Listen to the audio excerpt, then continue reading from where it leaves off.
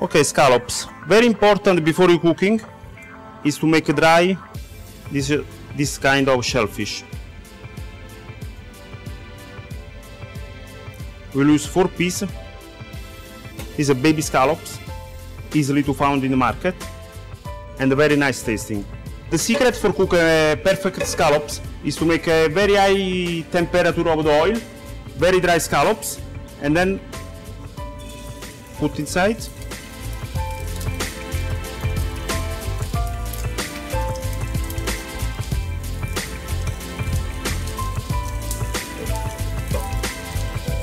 So keep down a little bit,